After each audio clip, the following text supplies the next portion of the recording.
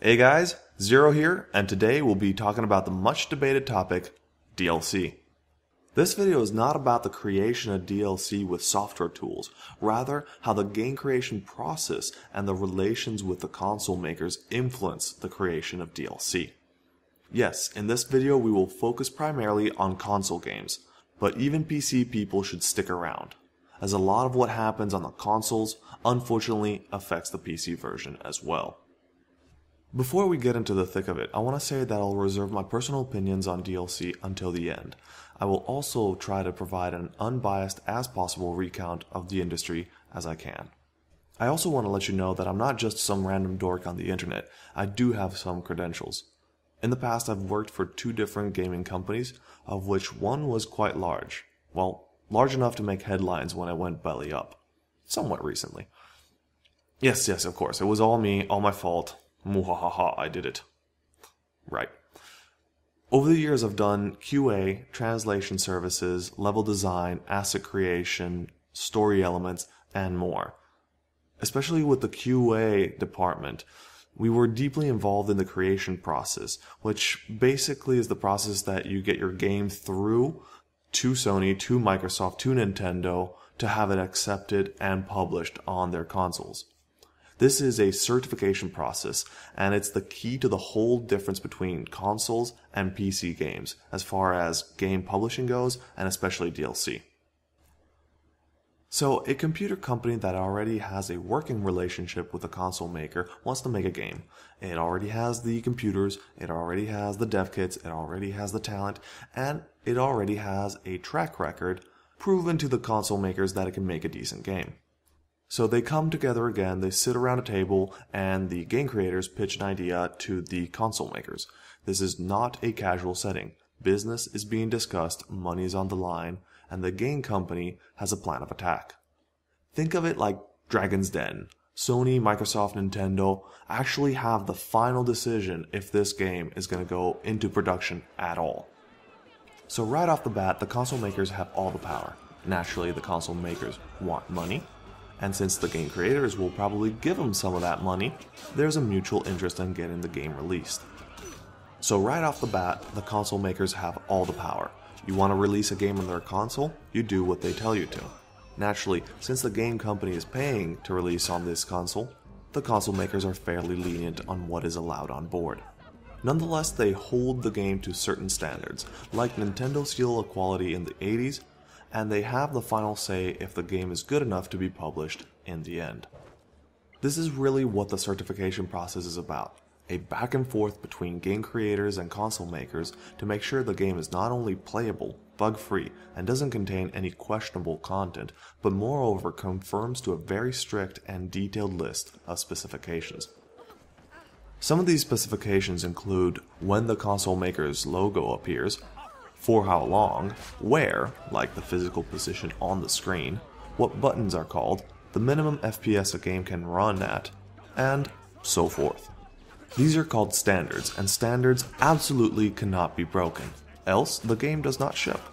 Standards cover a wide variety of rules, from obvious things like the game cannot hard crash, ever, to very minute things like placement and color of logos, the timing of legal screens, and other things that gamers never really care or even think about. Due to the standards list being full of menial things that if missed will make your game be denied publication, there is generally 1 or more people per console brand that check these issues, all day, every day. Other than failing standards, the game can be failed or conditionally failed during any of the stages of the submission process, for a number of reasons, like hard crashes, impossible to complete levels, and so forth. Most of the time, the game comes back with a list of must fix, should fix, and suggestions. The game studio then goes back, fixes what it needs to, makes the improvements it thinks it needs to, and then resubmits the whole thing. So by now you're probably wondering, what does this all have to do with DLC? Well, here comes the interesting part. Naturally, this is a very long process, and time, you've guessed it, equals money. Yep, every single submission costs money, big money at that, so you really want to make your submissions count. That's why there's a standards guy, and that's why there's a QA team that tests a build every day, maybe 3 to 4 builds every week. While I don't have hard figures, a single major submission generally costs between 20 to 50 grand. The bigger the company, the bigger the discount generally. You know, repeat customer, credibility, making decent games, and all that. Also, the turnaround time is fairly large for any company, between 1 to 2 weeks. During this time, the console maker pretty much recreates the same work that the developer has been doing. It has internal teams that test the game, just like the standards guys, just like the QA guys. Again, fail something major, and it's another submission for you. Hence, there's a big focus internally on submitting as few times as possible. Since perfection is generally impossible, most companies plan a 2 major submission approach, with smaller, cheaper submissions further along the line, especially for DLC. The first submission is generally done in late alpha, early beta stage. This way the game creators have the time to change any major revisions that the console makers might want. Remember, the console makers still have the final say and will make gameplay suggestions, which are not really suggestions. For example, if somebody at Sony just hates your control scheme, it's still functional, but it's a little awkward. They will recommend a different approach. And generally, you will want to at least include that new control scheme as an option, just to make him happy. The second major release is the one that we're really interested in when talking about DLC. Here's how it works. A submission is anything that is placed on the disc that gets sent to the console makers. This can include any content, including things that are not part of the main game. Yes, indeed, we're talking about on-disc DLC. So from the game maker's perspective, both the game and the DLC are being tested by the console maker at the same cost. You're paying $20,000 either way, so why not include extra stuff that you've already created and pretty much have it tested for free? So as most of you guys know, during the creation of a game, some aspects of the game get created faster than others. Also, some parts of the game get cut because of time constraints. Generally, art assets are finished around the late alpha stage, and artists and level designers are pretty much sitting on their assets just waiting for it to work. In a lot of companies, artists are the first ones to be shifted to another title as their work pretty much is over, and just the skeleton crew is left to finish the touch-ups. Even then, a lot of times, the skeleton crew really doesn't have a lot to do for 8 hours a day, every day, and thus they start to work on other things like cosmetic variants of game assets. This is how you end up with 37 different versions of the Nissan GTR or whatever other car in a racing game. While debugging and polishing the code is done up to the final release, and many times even after it, most of the art just sits there, so to be productive, these artists need to make more stuff. In the past, game artists and game developers started working on expansions. Today, it's DLC, as well as expansions. Since every submission costs money, and even if DLC content is submitted at a lower cost, it still is a cost that can be done away with. So it gets bundled in the final review copy that gets sent to the console makers, it gets evaluated, it generally passes, and it goes onto the production DVD to become on-disc DLC. Be aware of the fact that the final stages of a certification process still take a long time, and release is generally decided before the final copy of the game is approved. This means that if calculations were done well, and everything went smoothly, then there's still about over a month of time from receiving the final go-ahead from the console makers on the main game to it ending up in stores. Naturally, even more if complications arose. This means that the company will be primarily making DLC for about 2 months before the game is released. And at that time, the new batch of DLC will be ready, will be certified, and will probably be released at the same time as the game. Here's where we start to delve into what people find acceptable and unacceptable about DLC. Again, I'll try to be as impartial as possible and deliver both sides of the argument, adding insight and examples as I go along. On the one side, people believe that everything that has been created up to the minting of the final release copy of the game should be included with the game for free. Anything that is created after the game ships is fair game for DLC content. Naturally, this excludes purposely removing important parts of the game just to sell off later on. On the other side of the argument, the development process of the main game has effectively ended. The internal testing of the main parts of the game are also done, and the focus shifts to DLC content. The submission process is actually a little bit different, only if slightly, if the content was deemed as a part of the main product. The console manufacturer actually do consider it a different situation if the extra content is DLC or a part of the main game. Don't ask me why. Basically, there's a little bit more scrutiny on the console maker's side to check that the main game and the extra parts of now the main game are up to par. Another point that is often made by game developers is that the game prices have remained lower than the inflation rates, and they're trying to get just a little bit more money from the people who want this extra content. After all, DLC purchases are not mandatory. Both points are valid, and they normally boil down to what is actually being done, as in what content is being sold as DLC, how and when was it developed, and how important it is to the game. It is rare for players to object to alternative skins for characters and cars being offered as DLC, but major content, especially story-related content, is vastly agreed that should rarely, if ever, be DLC. An example of DLC that was incredibly negatively received was the Mass Effect 3 Prothean character being removed from the game and kept as DLC.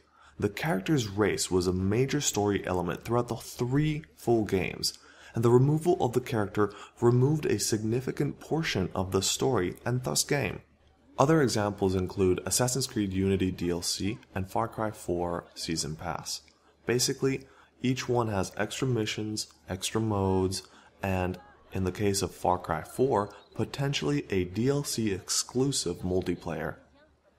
In the case of the aforementioned bad DLC games, people feel cheated by these game companies as they feel that the game manufacturers have already forgotten about the main game and they're trying to cash in from extra content. Unfortunately, this extra content are actual parts of the game that were chopped off to just make more money. On the game creator's side, assuming no foul play of actually cutting content that should have belonged to the main game, it is fairly logical to release as much content as possible during the first week or 2 of the game release. This is where interest is at its peak and thus will translate into more sales. In fact, the majority of sales are achieved in the first month after a game release. As a personal example, I did not purchase the Skyrim nor GTA 4 expansions just because they came out too late. I had moved on to another game. This is to show how timing for DLC is very important. Another thing to consider is how the delivery system and the timing affect the player's emotional response to the DLC. For example, if Day 1 DLC is frowned upon, would it have been better for the company to just delay the release of that DLC for a week or 2? Mind you, they would have said DLC ready for launch day, but instead they just withheld it. From the player's perspective, it would seem like the new DLC was developed after the game released, while in reality the DLC was made after the main game was finalized but not yet shipped, in that 1 or 2 months of time where everything is getting ready for launch day. Basically, what it boils down to is either knowing and being unhappy or being blissfully ignorant. There are yet other alternatives, like games like GTA, Skyrim, Diablo, and so forth have done, hold all that new content created whenever, a little bit before the game goes live and a lot after the game goes live, and make either a free patch or an expansion pack. Generally, the player receives these types of content updates, especially the free ones, much better than the typical DLC, where they're nickel and dime for small little things that they kind of want but not really. And especially more than Day 1 or Week 1 DLC, which is on the disc, as there's more content generally in an expansion pack than in a number of sets of DLC. Naturally, once again, we see the problem of time. Time sensitivity is the key for certain games, especially a lot of action games that don't hold your attention as long as action RPGs or MMOs. So companies must understand their audience as well as their game and expertly pick what DLC schedule works for them. Some companies do it right, others, like Ubisoft, just don't seem to be in tune with their audience and just make customers angrier and angrier as they go along. As a consumer, one always has the final decision whether to buy a game or not, but most players would not want to resort to such a let's say, drastic measure, as they would like to play the game in question, but they would also like it to be a good game, a full game, and not 80% of it because the company decided to chop off that extra 20 to sell it back to the customer for more profit. It is important for this player base to be vocal about the desires and the changes that they want in the game and in the company, while remaining level-headed and eloquent. Spouting profanities only cements the negative view that some game companies have of their customers.